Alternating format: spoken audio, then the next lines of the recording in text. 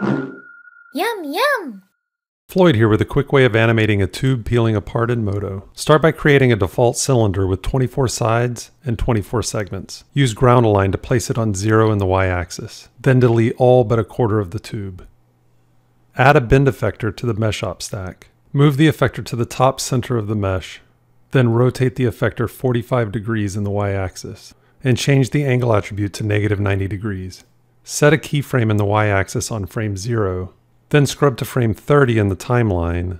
Move the bend effector down in the y-axis to create a new keyframe.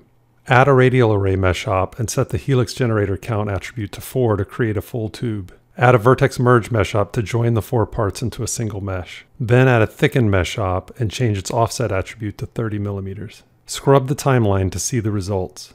Experiment with alternate values for this simple setup to produce a wide variety of peeling animations. Oh, look at the time.